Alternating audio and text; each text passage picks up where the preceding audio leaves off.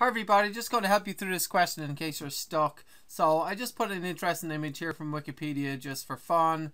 It's a ring of plutonium metal. It's not all radioactive. Plutonium-239 is just kind of part of it, or there might be a little bit in there. It's a type of radioactive type of plutonium. Here's a little bit of background in case you're interested. But to the questions, we say plutonium-239 has a half-life of about 24,000 years, and then we got to do these questions here. How many years would 2 half-lives be? How many years would 20 half-lives be? Part C is if you had 16 grams of plutonium-239 now, how much would be remaining after 100,000 years? Question part D is if you had 3 grams of plutonium-239 now, how much would be remaining after 60,000 years? Now part C you got to round to the nearest gram, but watch out, part D round to the nearest milligram. Remember, there's 1,000 milligrams in a gram, right? So let's get to the questions now. Okay, so let's answer this question. We've got plutonium-239 with a half-life of 24,100 years. So what are 2 half-lives? How many years is 2 half-lives, right? So 1 half-life is, you start with a certain amount of the plutonium, and then after 24,100 years, half of it has disintegrated and disappeared and gone away, and so you're left with half, right? And after another half-life, another half of it has disintegrated and gone away. So let's take this part away, right? That's another part, and now you're just left with this amount, right? So that's kind of how it works, right? So 2 half-lives is just 2 times the 24,100. That's 48,200 years. Does that make sense? Right? So what's 20 half-lives then? So just to help you out, like 10 half-lives would be 10 times that, 241,000 years. So 20 half-lives is just 20 times that, 482,000 years. Does that make sense, right? So this is 2 half-lives. That's 20 half-lives. If you want to get 3 half-lives, you just multiply it by 3, right? Okay, so on to the next part. We're going to take, what was it? No, 16 grams, not that. So we're going to take 16 grams and figure out how much is remaining after 100,000 years, right? So I like to do a little table here, and I like to do like the half-lives are just 0, 1, 2, 3, 4, aren't they? And then we want to look at how much is remaining. So we do our half-lives and how much is remaining, or the amount, right? So we might say 0 half-lives is right now. Okay, how much is remaining? Well, we're starting with 16 grams, right? Okay, remaining in grams G, right? After 1 half-life, how much have we got remaining? So after 1 half-life, what I was trying to explain with a little diagram. So it's kind of like, you start with a certain amount. So this is your plutonium here, and after 1 half-life, half of it has reacted and disintegrated and completely changed and gone away, and now you are just left with half of what you started with. Okay, so basically you're left with 8 grams. Does that make sense? After 1 half-life, you're left with 8 grams, right? After 2 half-lives, what are you left with? Okay, so after 2 half-lives, another half of the plutonium has disintegrated, reacted, and disappeared and gone away. It's completely gone, and you're just left with basically a quarter of what you started, right? So half of what was there before. And so now we've just got 4 grams left. Does that make sense? So after 3 half-lives, tell me how much is left. After 3 half-lives, another half of what was remaining goes away now. So another half. So let's see, have I another color? And I think I got a pink here that might help. So half again goes away like that, and now we're just left with this little bit here, right, which is actually 1/8, isn't it? So now we're left with 2 grams. Does that make sense? So this is how it's going on. So after 4 half-lives, how much is remaining? Half of the previous amount, right? So half of this goes away, disintegrates, and we're left with this little bit in here. Okay, so we're left with half of that again, 1 gram. So that's how it goes. You kind of you divide by 2 each time, or you multiply by a half each time, right? Same thing, isn't it? Actually multiply by a half each time, right? And so if we look at the years, just to get an idea of what's going on here, initially after no years we have 16 grams, right? But after 1 half-life, which is, remember, 24,100 years, we have 8 grams left. After 2 half-lives, or 48,200 years, we have 4 grams left. And multiply that by 3.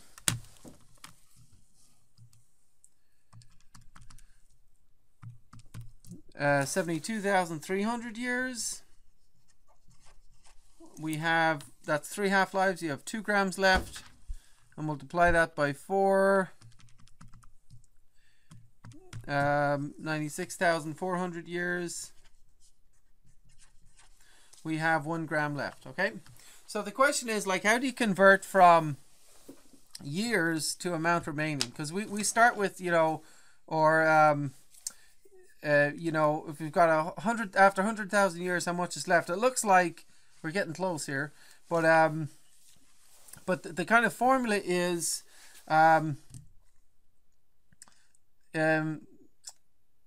we've got to half it after each half-life, but we got to convert the years into half-lives, okay?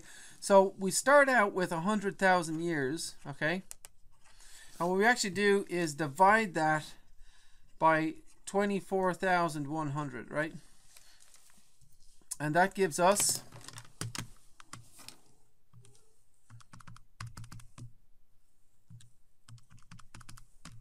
4.149 and so on. It's about 4.149 half-lives, okay? Okay, and then we've got to convert that into, figure out how much is remaining, right? Now, how we did this each time was we divided by 2, or another way is we think about it is multiplied by a half. So after 1 half-life, we took our 16 grams and we multiplied that by 0.5, and that gave us 8 grams, right? After 2 half-lives, we took our 16 grams, we multiplied it by 0.5 to get 8, but then we multiplied it by 0.5 a second time, okay, and that gave us 4 grams, didn't it? And so this can be written as, gosh, I think I need more piece of paper, 16 times 0.5 to the power of 2, right?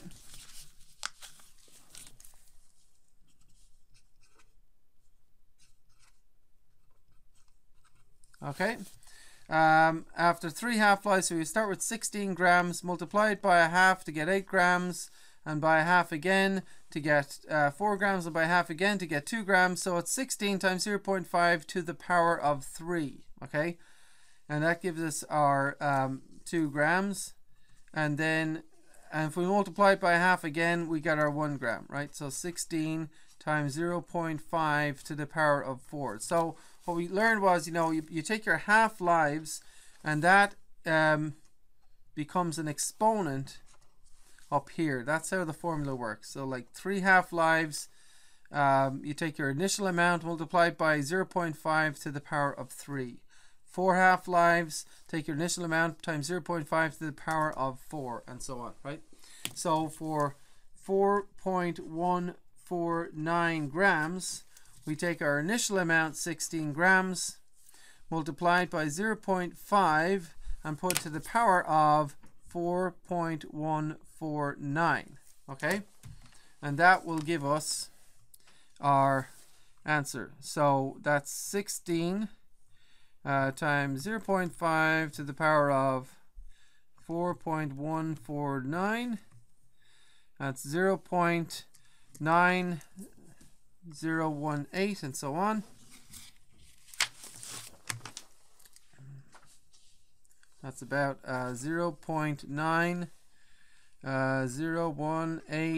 blah blah blah. And we're asked to round that to the nearest gram. And so that is, as we saw, approximately 1 gram. So rounded to the nearest gram, it's approximately that. If you're to round that to the nearest milligram, what would you do?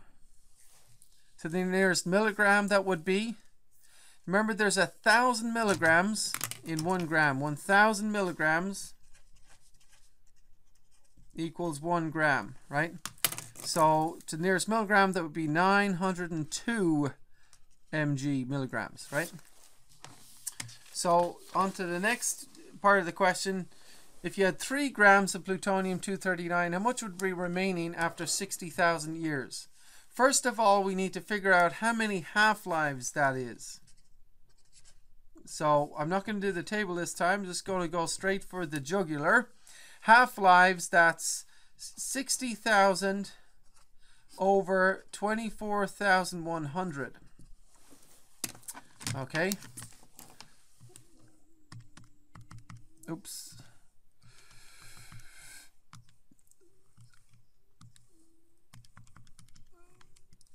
.4896. So it's about, I'm going to say it's about 4896. I'll just do that many, 896 half-lives. Okay. And remember that if we were, that, you know, you start with 3, I mean, I'm just going to do a quick table, but if you have half-lives, and you look at how much is remaining, just to get into the feel of it, after no half-lives right away, we got 3 grams. After 1 half-life, we got 1.5 grams. After 2 half-lives, we've got half of that, 0.75 grams remaining. After 3 half-lives, we've got half of that. Again, gosh, off the top of my head, sorry. You know, 2, oh, sorry, 3,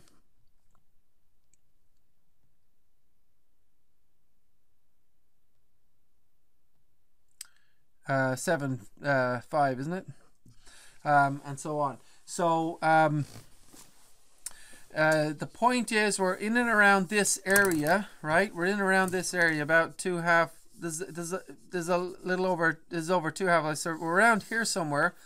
But the question is, again, if we have about 2.4896 half-lives, how many grams remaining, right? So again, the formula would be, after 1 half-life, you would go 3 times a half, or 0.5 to the power of 1. That would give you 1.5. Here you go 3 times 0.5 to the power of 2 to give you 0.75. Here you go 3 times 0.5 to the power of 3. That would give you 0.375 grams, and so on, right? So for this amount of half-lives, we continue the formula. It's 3 times 0.5 to the power of 2.4896 half-lives, right? So in a calculator, that would be 3 times 0.5 to the power of 2.4896. Okay. And again, your calculator understands PEMDAS, so it's going to do the exponents first and then multiply, right? 3 times 0.5 to the power of 2.4896. Okay. And that gives us 0.534166 grams, and round that to the nearest milligram. Okay, this is grams. So there's 1,000 milligrams in a gram. So to convert that to milligrams, you multiply it by 1,000. So that's approximately 534 mg, milligrams, right? And by the way, to make it even more accurate, in the calculator, we could have gone 3 times 0.5 to the power of parenthesis. Take your 60,000 and divide that by 24,100. If you put that in a calculator, it'll give you the exact answer, and then you can round it, okay?